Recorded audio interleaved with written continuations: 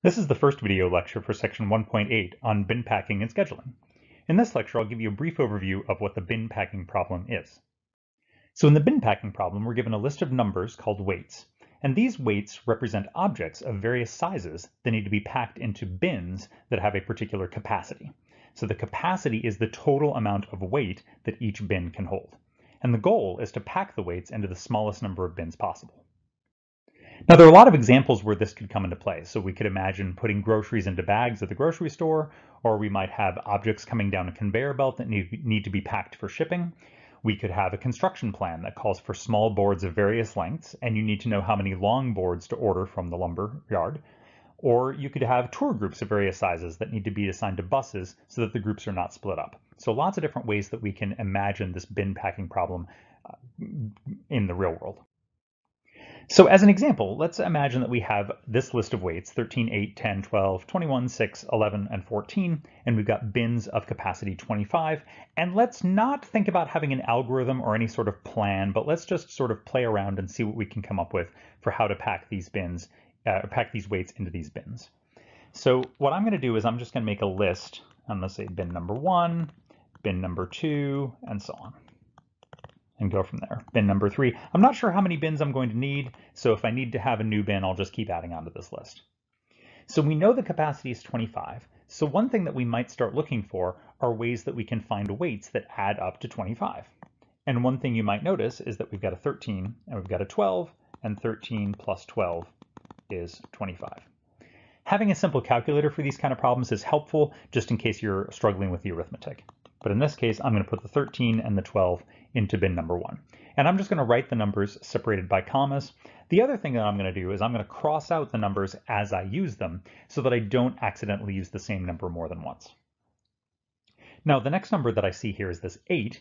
And so if I think to myself, well, let's see, 8 plus 17, that's 25. But I don't see a 17 on my list. So maybe I'll put the 8 in this bin, and I'll just put it together with this 10 that comes next. So 8 and 10, cross those out. And now a useful thing to be keeping track of, and we'll be doing this as we go along, is to keep track of how much space is left in my bin. So 8 plus 10 is 18, and my whole bin had capacity 25. 25 minus 18 is 7. So 7 is how much space is left in bin number 2. And if I look at the next number on my list, which is 21, I certainly don't have room to put that 21 into bin number 2, so instead I'll put it into bin number 3.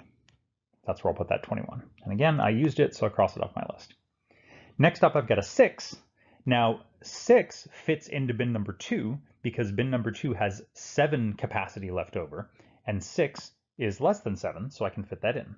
So I'm going to add 6 onto my list for bin number 2 and cross that out. Next up, I've got an 11 and a 14, and again, we see, oh, 11 and 14, that adds up to 25, so we'll put those together into bin number 4. 11 and 14. And so I've used up all the numbers on my list, and so this is my solution to this problem. So how did we do? Well, one way to measure how well we did with a bin packing problem is to add up all of the weights. So if I add up all of those numbers on that list that they gave me, I get 95. And each bin had capacity 25. So if I take the 95, if I were to take the weights and split them up, right? So we're imagining, we can't necessarily take this object and break it into 2 pieces. But if we could, if we evenly divided the weight among those those bins of capacity 25, 95 divided by 25 is a little less than 4. So 4 is really the best that we could have done, right? So we could not have gotten this into 3 bins of capacity 25 because 3 times 25 is only 75, and that's not enough. We need room for 95 total weights, and so 3 bins is not enough. 4 bins was theoretically possible based on this division problem, and in fact we were able to pack those weights into 4 bins. So the idea that we're going to be thinking about is that the less space left over there is in a bin, the better the objects fit. And so ideally, we want to do what we did a couple different times in our example, is to have a perfect fit where the objects are in the bins and there's 0 space left over. In general, we're not always going to be able to do that, but the basic idea is to try to have as little space left over as possible. So next time we're going to start thinking about algorithms, several different algorithms actually, for solving this bin packing problem. And as we've seen before, these algorithms will not be guaranteed to find the best answer, but they are much faster than the brute force method, which would be considering all of the different possible ways that you could put these weights into those bins. So that's what we'd be doing in the next lecture.